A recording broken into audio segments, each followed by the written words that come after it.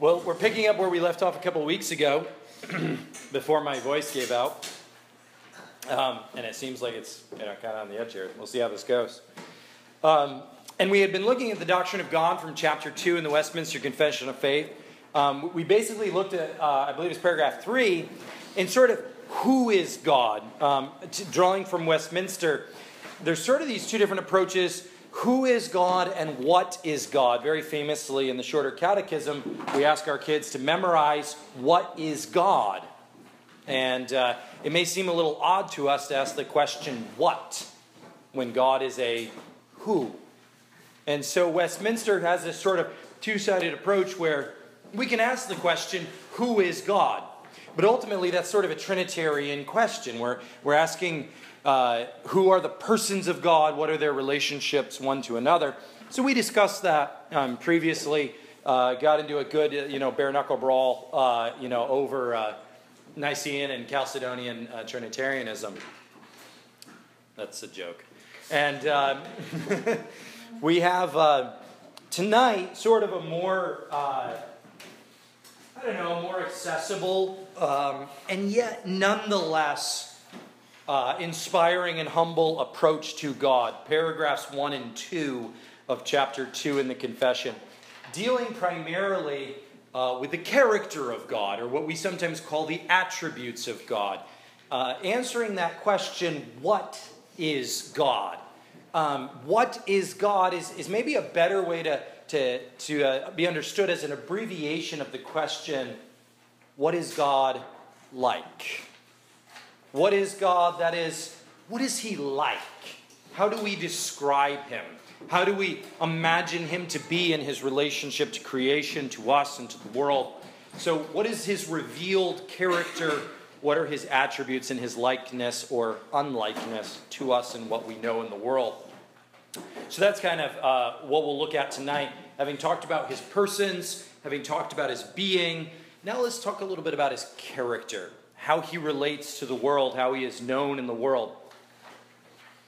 What is the first rule from a couple weeks ago when discussing the doctrine of God? What is rule number 1? Use the Bible. All right, use the Bible. It's not what I was thinking, but I cannot correct it. And that is absolutely correct. Yes. What is rule number 2? Very good. Yeah, you must use the Bible. This is where God has made himself known in a comprehensible way. I was thinking with us, humility and limits. When we talk about God, we are talking about something, someone, who should inspire worship and praise, and should not always be a relentless pursuit of perfect comprehension. We must, with humility, understand there are things we will not grasp. There are things I cannot explain.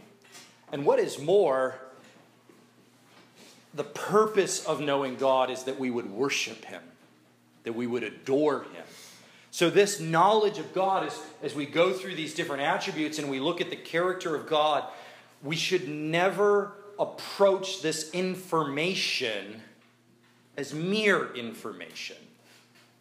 We should never approach this list of God's character or attributes as something divorced from him, as a being to be known, adored, revered, and loved.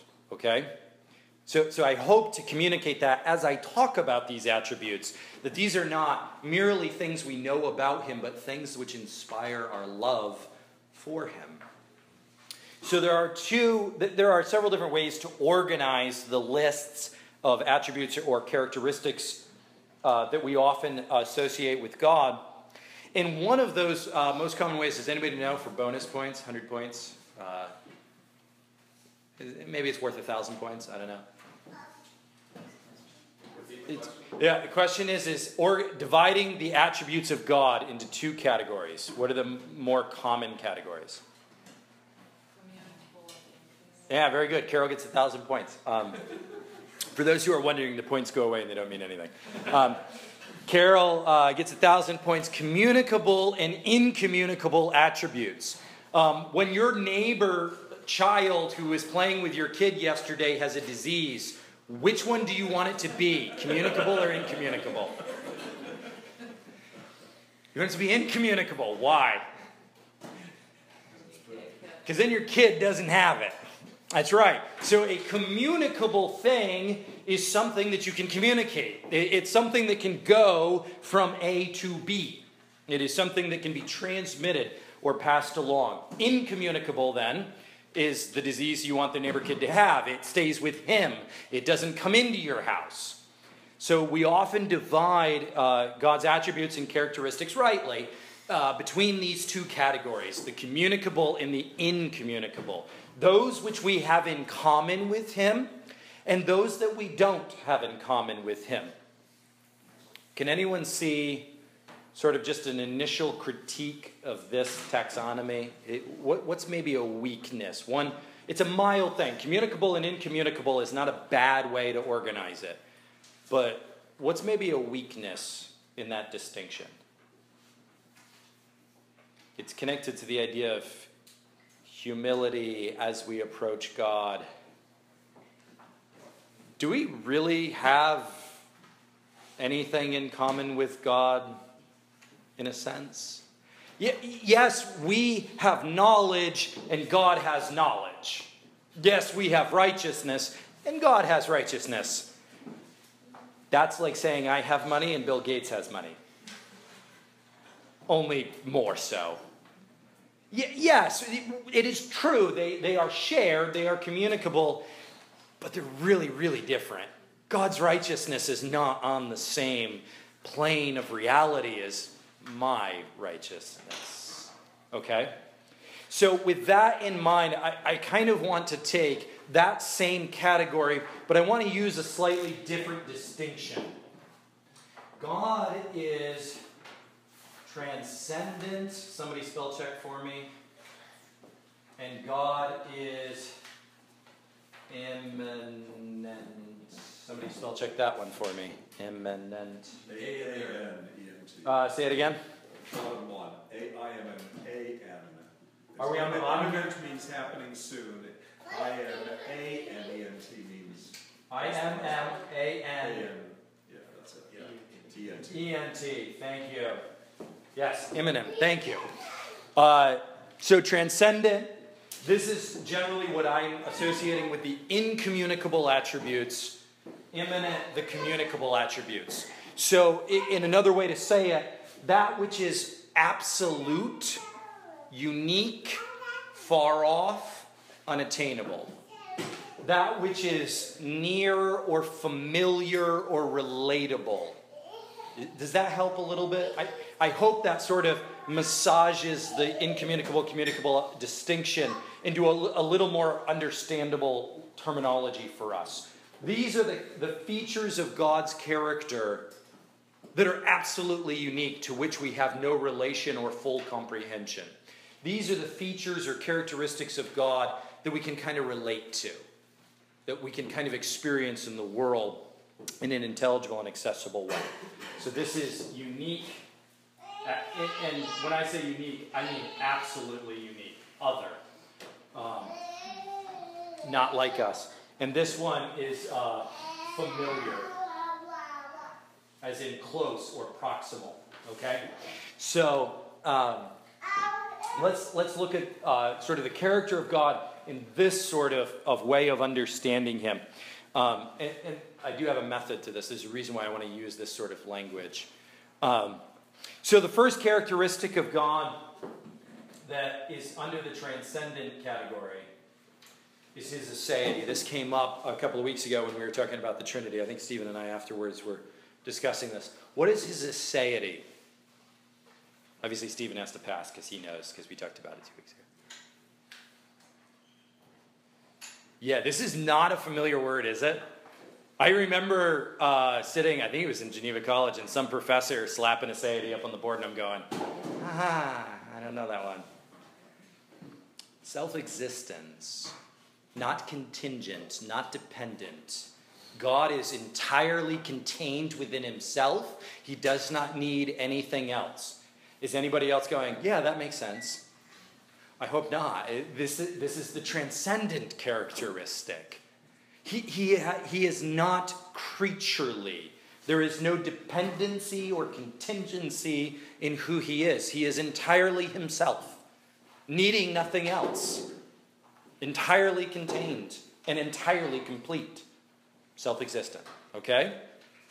This is transcendent. This is not something we experience here. Everything, to use Kohelet's language, everything under the sun is not this. Everything under the sun is contingent, dependent, derived. He's not. So the correct answer to the kid's question, right? Well, who made God? Where did God come from? The answer is, and he has to say it to you, kid. And then you have to explain that. No, he is always there. There is no derivative to him. He is always in and of himself. Then some more familiar ones. What is infinite?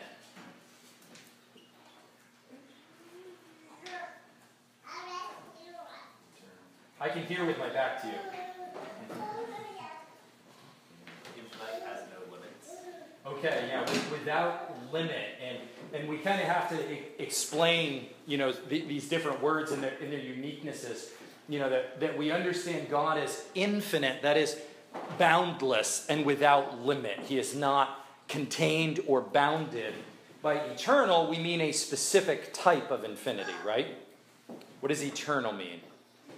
An infinity of, I saw it mouthed in the back, time, an infinity of time.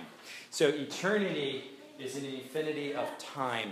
Can we speak of humans as eternal? We never die, but we have a starting point. Yeah, very good. Often in your English Bibles, it will refer to the immortal soul or perhaps everlasting when referring to heaven or hell. Everlasting is an intentional effort to distinguish from eternal, which has no beginning and no end. We, as possessors of immortal souls, are not eternal. We have a beginning, but we do not have an end as such. We will die, of course. A mortal life will end, but then comes eternity in judgment or blessing. What about immutable? Not changing, not able to mutate. Where's my biologist? Yeah, not able to mutate, not able to change. God is ever as he was. Embedded in this idea, it's an interesting experience in today's sort of religious culture. This also means that God is unaffected. Okay? So God is not subject to experience. He is immutable. So he does not have, in the words of the ancient confession, parts or passions like we do. He is not reactionary. So we cannot speak of God as being someone who's responding to something. He doesn't. He is immutable. He ever is, and is always as he is. He is indivisible, or, I could say it as indivisible. In theological conversation, it's also, God is simple. That's often a misleading term. God is simple, but not like that. God is simple in that, who was I speaking with just this morning? We were talking about the knowledge of God. It was Pete McLaughlin. Was asking about the knowledge of God in eternity. His thought is one. He doesn't think one thing and then think another. He thinks all things at once as one. He is simple and indivisible. He is entirely within himself. He is God. Again, at this point, I'm kind of running through these and just giving you an introduction. The reason for that is anybody following this? There's a sense in which you should understand this. There's a sense in which you should sit there and go, I'm not sure what that means. We shouldn't. This is God. There is true mystery here. And that brings us to this then. He is in I need an N.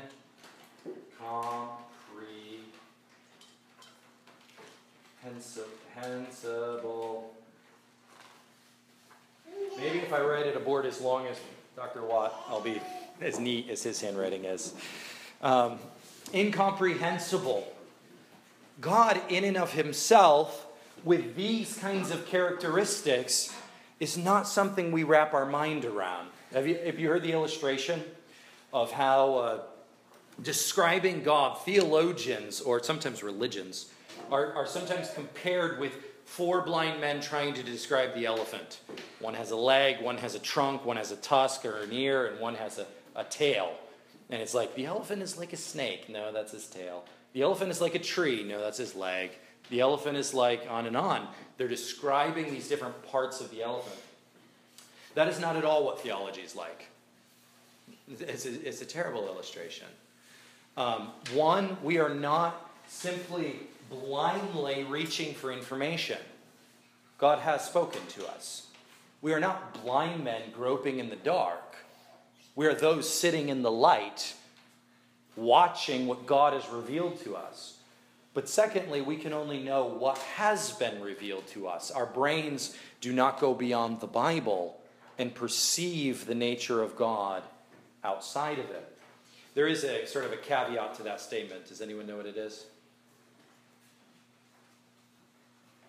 We, of course, know him in creation, right? And we know him in our conscience. He is revealed to us naturally, but there we know him as existing. There we know him as angry, and that's about it. It's a fairly limited knowledge. So apart from the scriptures, God is not something that we reach and comprehend in these ways without the scriptures. So then God is spirit. Who knows their children's catechism? Does God have a body? No. God is a spirit and does not have a body like men. Yeah. These are familiar, right? These are good answers, good questions. God is a spirit and does not have a body like men. So when God says, I brought you up out of Egypt with an outstretched arm and a mighty hand. So when God says, I will make my back pass before you, Moses, so that you can see the backside of my glory. What is God doing? Very good. He's communicating. He's communicating to little brains who can't understand how a spirit reveals himself. And so he uses language that we can relate. And he says, I stretch out my hand against you. And we go, God doesn't have a hand. And he says, I will reveal my back. And Moses goes, you don't have a back. You are infinite. There's no limit. There's no front side. There's no back side. And God goes, but I'm speaking to you in a way that you can understand. I'm making myself understood by you. So he is also then independent.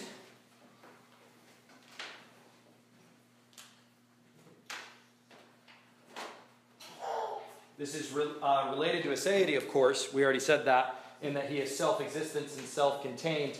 But independent is more of the idea of what I was drawing out of immutable, that God is not affected, that God is not a being to be subjected to emotions, to experiences. He is not dependent. He is not relying on other things or responding to other things. He is himself existing and operating in the world. He is the original agency in the world. And so all of this summed up together, when we say that God is transcendent, he is other, he is above, what we are saying is he alone is worthy of worship. These are statements of supremacy.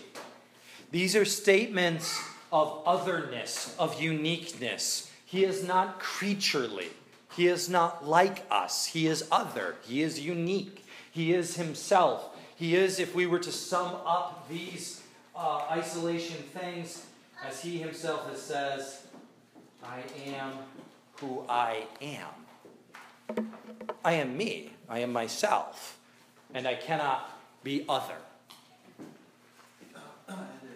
these attributes could be included as omniscience, omnipotence, omnipresence. I'm going to get there. I would not list, I'm not going to list those under transcendent for the sake of tonight's lesson. Does that make sense? So, yes, it is true, we are not all knowing, but we are knowing. We are not all powerful, but we have power. I'll draw that distinction out a little bit more in a minute. You're absolutely right. Those are transcendent and unique features of God.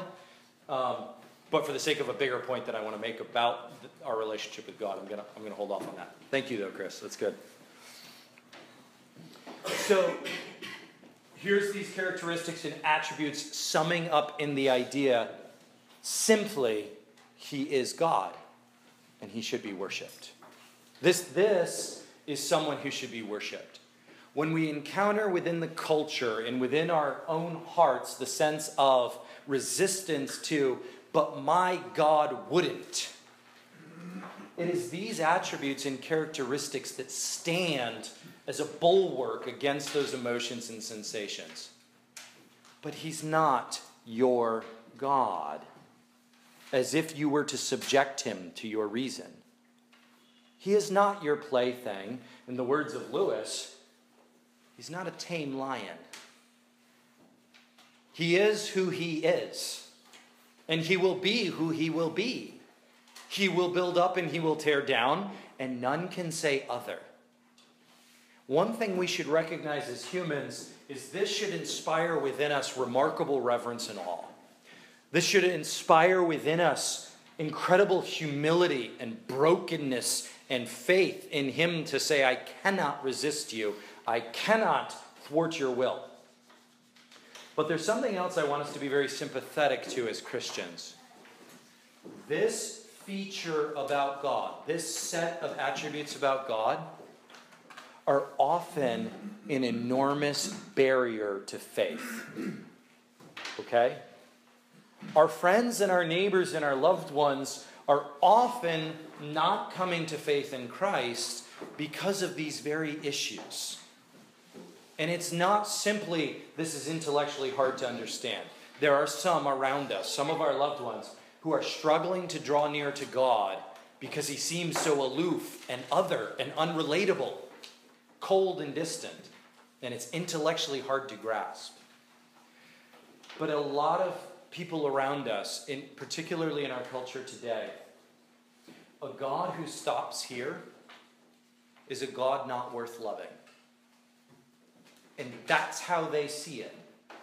Please recognize that a lot of the people around us are stumbling over the ideas that God is sovereign and he rules the world, and we in the Reformed community may publish those beautiful truths powerfully and frequently, but we should also recognize to many sinners' hearts, that's a terrifying thing, and it is not at all inviting or consoling. Does that make some sense? Like, can you see the emotional boundary that a human could have with a God who is like this? It should inspire humility, reverence, awe, etc. But sometimes it inspires rebellion and a desire to say, I don't want to be under his thumb. I don't want to be under his rule. Okay? But it's found in an incomplete sense of who God is. We should be sympathetic to fellow sinners who find it hard to submit to an all-powerful, all-knowing God. That can be hard. That rebellion is not foreign to us. But God has also come near. He is also immanent and known among us. The first thing that we have in common with God is we exist. God exists. We exist. We share this attribute. We both are living beings. We speak of God as having being. We speak of God being and acting in the presence. He speaks himself of being the living God. That's how he often refers to himself in the scriptures. We too are referred to in the scriptures as living beings. He is living, we are living. This is something we have in common. Now, Again, if we keep drawing sort of upward draft on this list, his life is an eternal life, an infinite life, an unchangeable life. His existence is wholly other. It is not like our existence, which can be terminated. It is not like our existence, which ends in death. Okay? So there is distinction, and yet there is similarity. He is living, he is being, he is present. We also share grace, or rather, grace is. By that, I mean, he is merciful, and we are capable of mercy. Now, in one of the most ironic Bible passages, God says to us, "For my ways are not your ways, and my thoughts are not your thoughts." Now, we often throw that out as a reference to the sovereignty of God. He conducts the world in ways we wouldn't do it. But the verse that's immediately before that is actually a statement of, "And I will forgive your sins and have mercy on you. For my ways are not your ways, and my thoughts are not your thoughts." God actually compares mercy as a distinction between us. That we are usually a vengeful and retribution-oriented people. He's a self-denying God. He's a God of mercy. And so he is merciful. He is loving. And once again, it's one of the few Hebrew words I have burdened you with and insist that you guys know. It is chesed, steadfast love, covenant love, faithful love, unfailing love, unending love. When we speak of God's love, we are speaking of a warmth, of a favor, of an affection that is insurmountable and unbreakable. This is quite unlike our love. This is quite unlike our love, which is so easily eradicated by our spouse's minor failings. It is quite unlike our love that evaporates with the child who left Legos under our feet.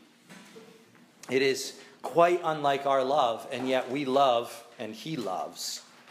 He is forgiving, and the scriptures repeatedly say we must forgive as he forgives. He forgives, we forgive. There is a relationship between us being forgiving creatures. He is patient. Technically, we are capable of patience. It is within human nature to wait. Seldom displayed. But it is within us to be like God and to be patient, humble. How many religions include humility as an attribute of God?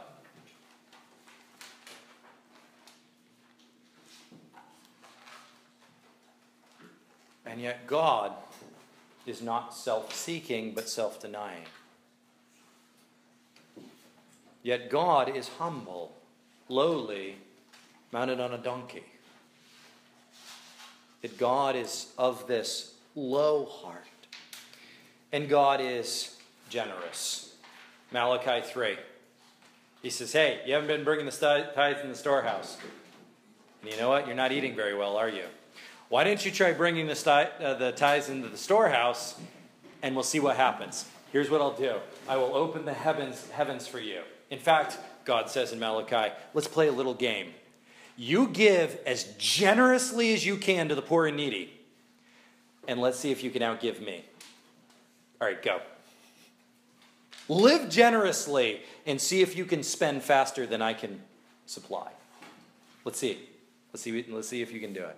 God is generous, of superlative generosity. So these are the graces. I didn't write them all down. Merciful, loving, forgiving, patient, humble, and generous. Secondly, we share morality with God. He is a moral being. We are moral beings. He is good. We are capable of goodness.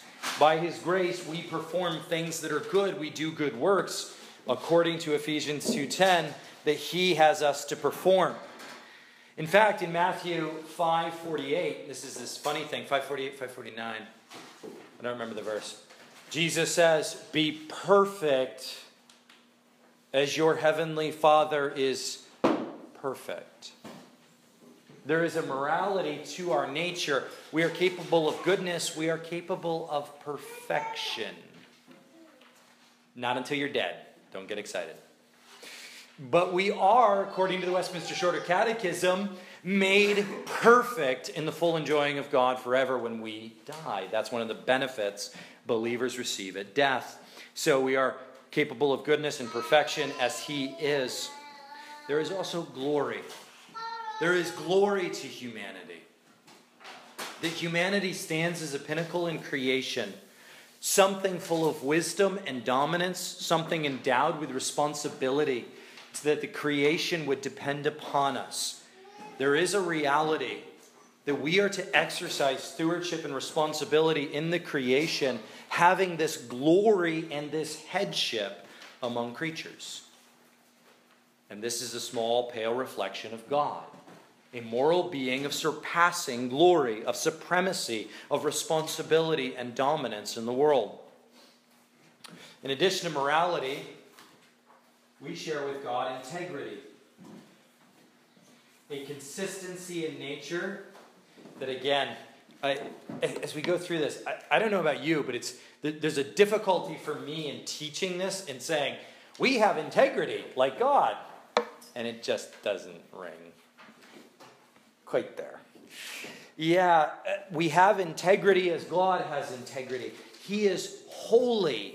That is consistent in purity, in His uniqueness, in His separation from pollution, sin, and stain. We similarly have a capacity for holiness, that we might actually wear holy robes as Christ does. He is righteous, we are righteous. There is a conformity and obedience to the law, a moral desirability that we have. He is just, we are capable of justice. That we would do what is right and what is good in carrying out compassion and kindness and mercy. He is true, and we are capable of truth. That we can conform character to words, that we can conform words to reality. We are capable of truth and integrity as He is. So these are these things that we share with Him. There is also self. We have or are a self. God is a self. There is a freedom to us in which we may perform according to our nature whatever is our will. Okay? These are theologically careful words. We may perform according to our nature what is our will. So we kind of have this first four. Yeah? Where does total depravity and, like, was this our created state? And we have lost some of this? Or is this when you say we have integrity, I feel like, how do we reconcile that with being totally depraved, even in our integrity? That's exactly the tension I'm having as a teacher, to say these things are true of human nature. Even totally depraved humans can exhibit integrity at times and in places. It is part of our nature, but our nature has been damaged. It's been corrupted and darkened. And so integrity is, any of these. Grace exists. Are all things now flawed and damaged, even to the point of fatality? Existence is not the only thing that experiences death. We do have humans in which there is a death of integrity. A habitual liar, a pathological liar. Similarly, there is a death to our morality, a death to ourself and our graces. There is a darkness and a destruction that comes to these characteristics. Blighted though they be, they are not eradicated. We do not cease to be humans. We're just deformed and destroyed humans. We're depraved humans, but still human. Is that kind of? Yeah. Is this what people say, when the Bible says we're made in the image of God, so that's always been something of an abstract statement to me, but one concrete consequence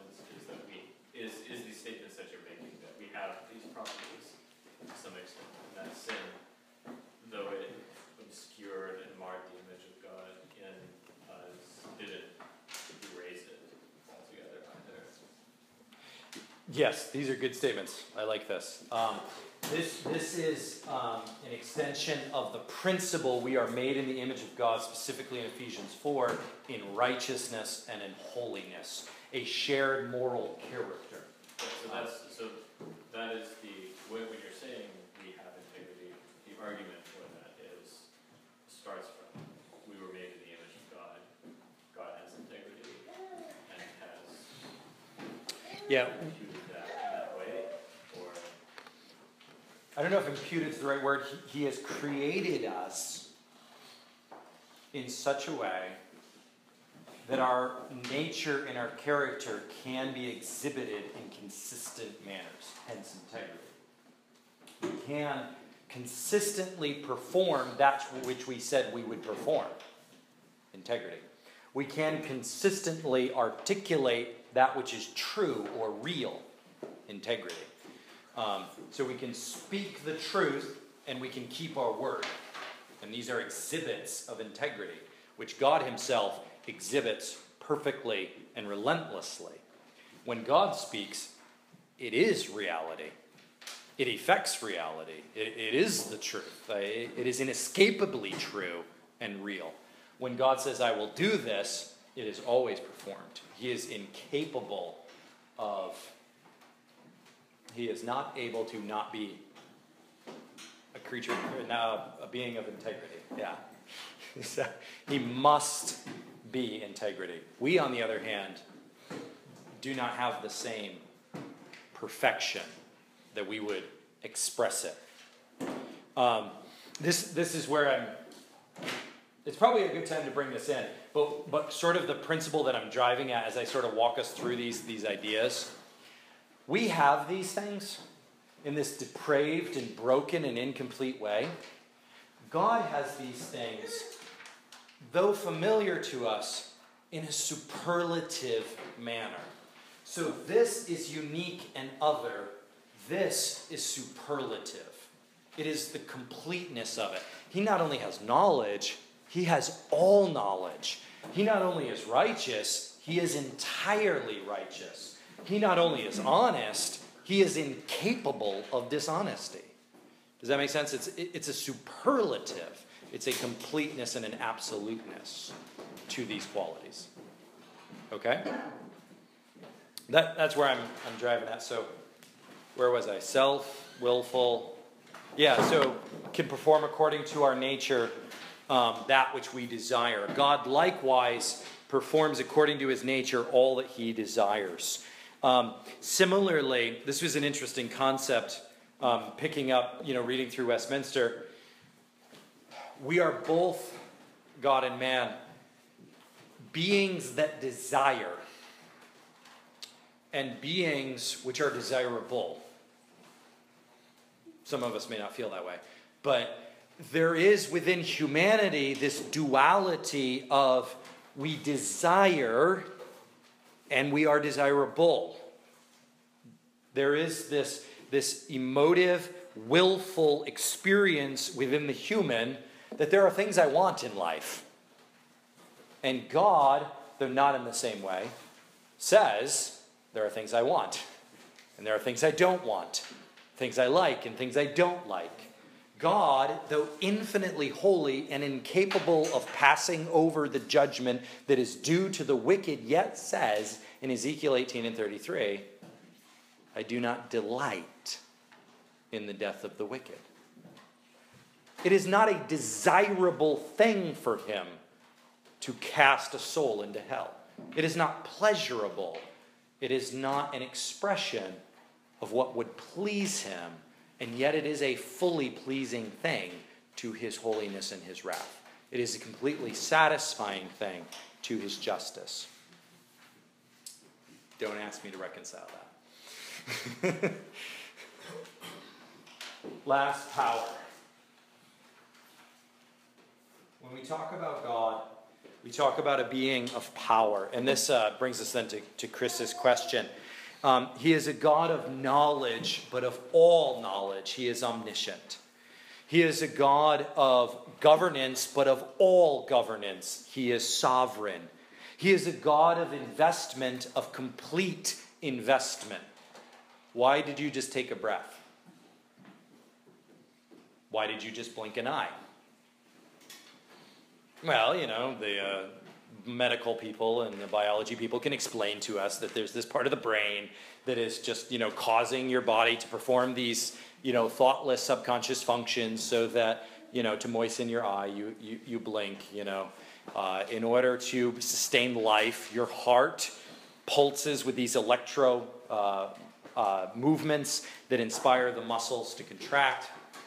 And yet the scriptures teach that we would not be wrong to say that your heart beat because God squeezed it. For he is involved. The one being of which we can be absolutely sure is not a deist is God himself.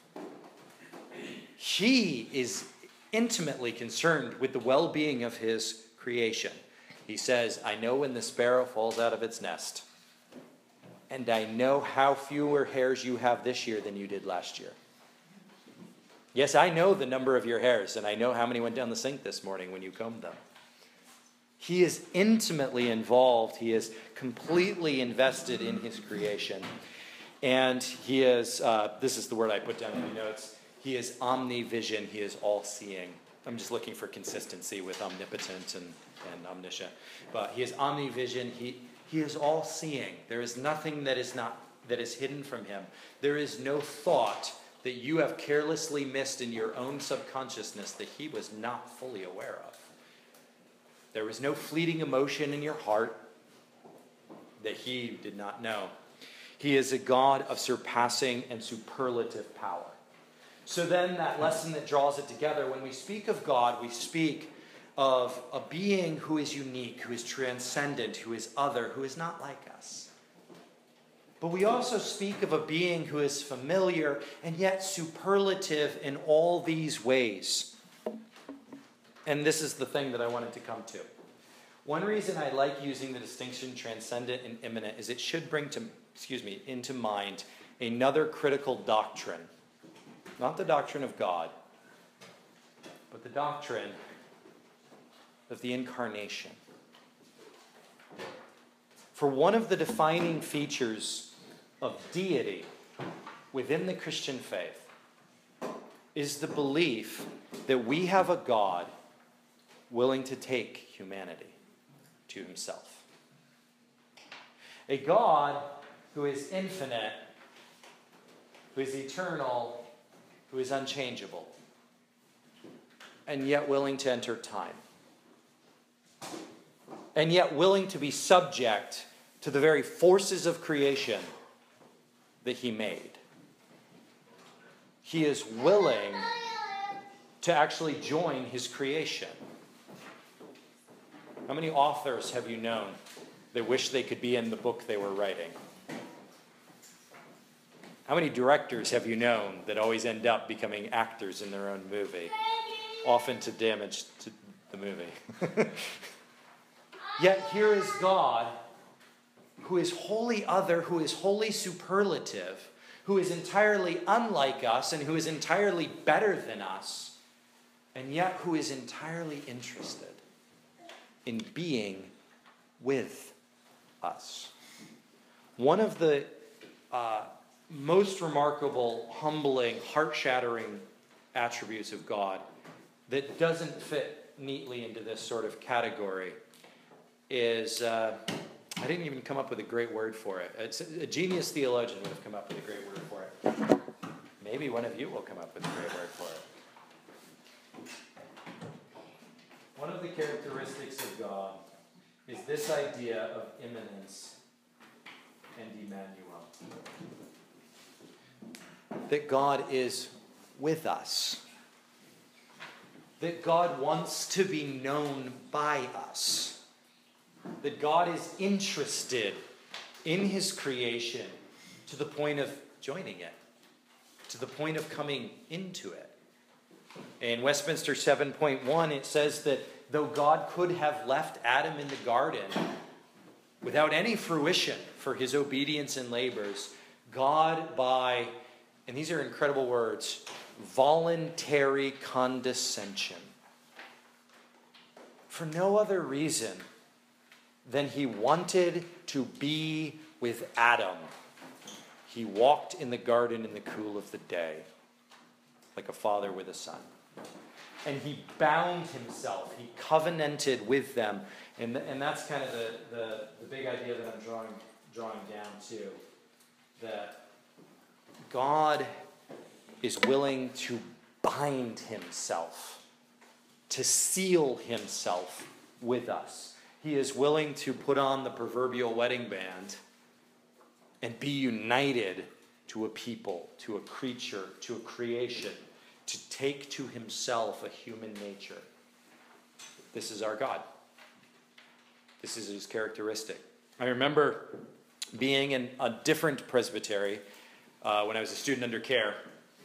And a student, not me, was asked, what are the marks of a true church?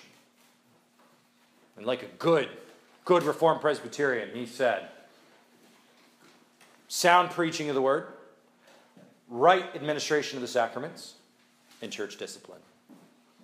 Some father in the faith, I actually don't remember which one, stood up and said, I hope that love is a mark of the true church.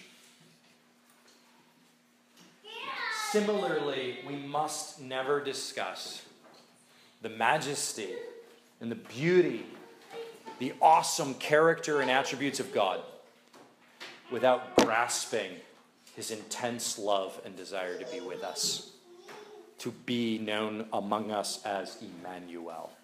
That must be a critically important attribute to us if we are to know God as he wants to be known, worship God as he wants to be worshipped, love and obey and serve God as he wants to be loved and obeyed and served. I kind of fire hose tonight, and I'm kind of not sorry. It's good stuff. I'm sorry that I didn't involve you more, but I really enjoyed that stuff. So anyway, any questions? Now's your chance. Now that I've lulled you all to sleep, go ahead. I was going to say one concept that's been useful to me in linking together a lot of these categories is that God created time. It's not like something you naturally think of, but it's really fundamental to a lot of these. Like his aseity and independence come naturally if you realize that he is not within time, and that's something that he himself created during the creation, as well as his immutability. God can't be changing. You can only change if you're in time, because change is a measurement between two different points within time. If you're outside of it, you can't change. Similarly, I think it shows the difference between a deist God, who's like, they say like the watchmaker who set things up, in such a way that they can change over time as they departed from his creation. But God is not like that, because everything is an eternal present before him. And that's how, even if he uses secondary causes like natural causes, those still his finger selecting and choosing those things to happen, because it's just like the present. It's not as if this is a sequence of events he couldn't have foreseen or whatever. No, he's reaching into the world through that natural cause and enforcing his will at that time. His sovereignty is immediate and yet supreme. It's beautiful. Yeah, he is outside of time, having installed it as part of his creation. Thank you.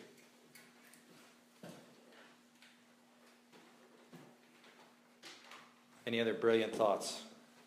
Or not brilliant thoughts? Somebody asked about total depravity. I think it is, because that sounds like how can we share the attributes of God, but I think it's good to reflect that the wickedest man on earth is not as wicked as he could be.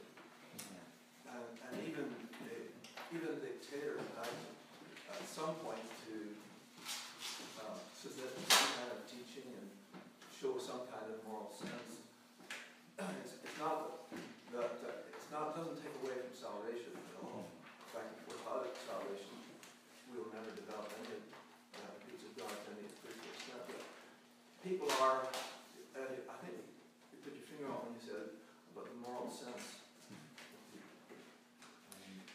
It's a hard thing because we know we're sinners, but we really do receive those.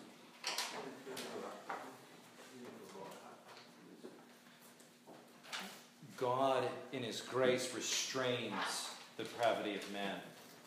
And for that truth, we should be eternally grateful. We are not as evil as we can be. The world is not as evil as it can be. It's evil enough.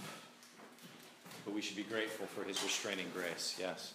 Along those lines, sometimes we sort of flip total gravity around. It's not that we're as bad as we could be, it's that every part of us is contaminated by the fall. So there's no part of us that can sort of bootstrap us into goodness, because Right. it's all fallen. Yeah. It's one of completeness. The entire human is depraved. Yeah. As compared to the human is as depraved as he can possibly be. That is not the case by God's grace. Metaphor that, this is a brilliant thought, but it's just not my own thought. I stole it from somebody else. A metaphor I found really helpful is describing our image bearing as a broken mirror. Yes. Even a broken mirror reflects, albeit it has its problems, major problems, depending on how broken it is. And I always found it helpful. That metaphor came to my mind, and I didn't use it because the only one I could credit for getting it from is my professors at Geneva, because that's where I heard that metaphor. Stole it. Perfect. It was in 112 and 113, which I didn't take, but I taught. The idea that God made us as mirrors to reflect his likeness, his character, his glory in the creation. And in the fall, that mirror is shattered. And you can still see God, but it's distorted and it's confused. Yeah, very good. I'll go with you and then Daniel. When you listed out the graces that are communicated to us, that list is very similar to the fruit of the Spirit. Yes. And so when reflecting this total depravity, how do you compare imminence with graces? It seems like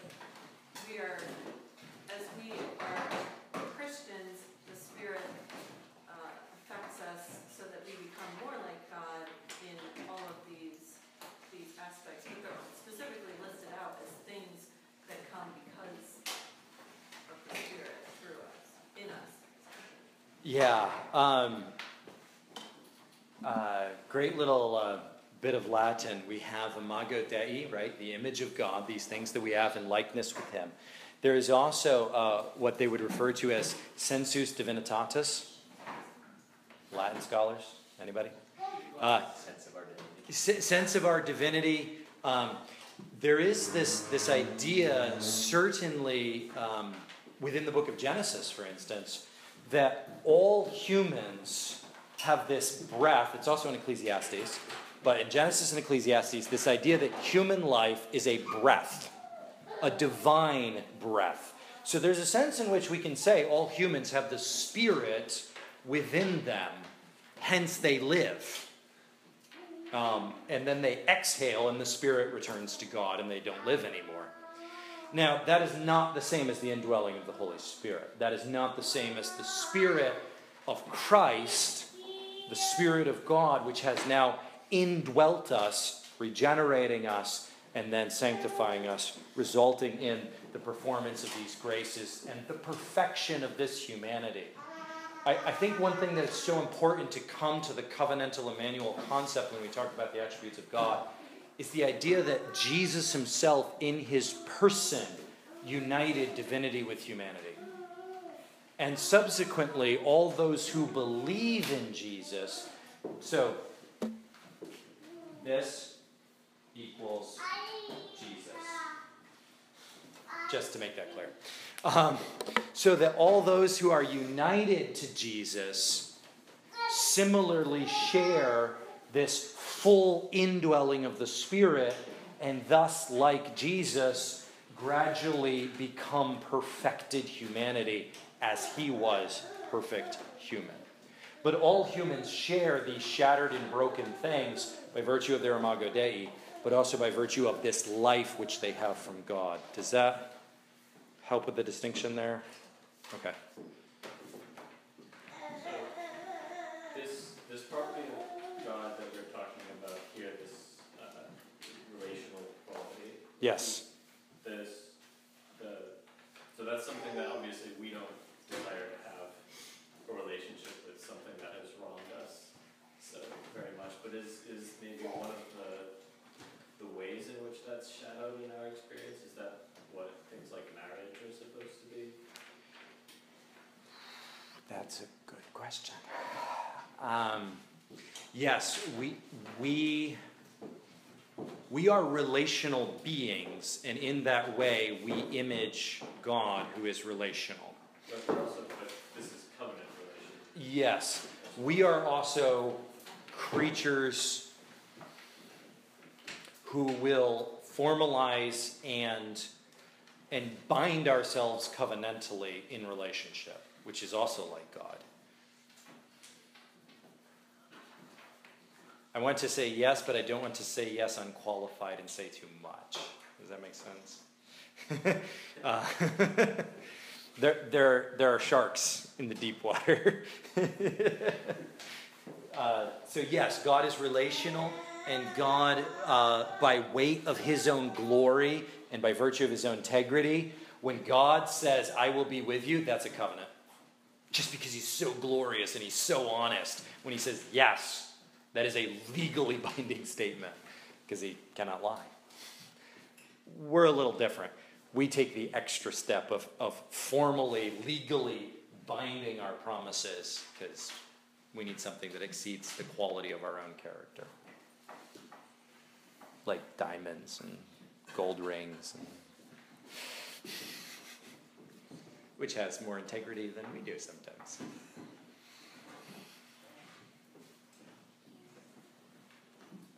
Okay? Well done.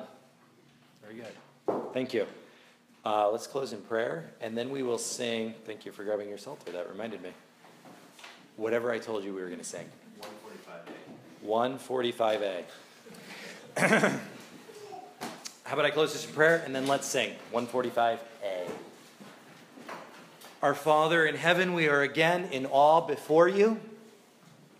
We are again aware of the incredible majesty you have given to humanity in the creation, and the incredible ruin that we have wrought upon ourselves and upon this world. And we ask, O God, for this great mercy and love about which we have heard, that it would flow free again tonight, and that we would draw to an end of our sweet time of rest and of fellowship and of worship, rejoicing in the wonder of who you are and how you treat the world. We marvel that you would wish to be among us, that you would crave our company and our praise, feeble and broken and unworthy as it is. And we give you thanks for our Jesus, who has taken humanity to himself that he might perfect in us the creation that you made so well so long ago.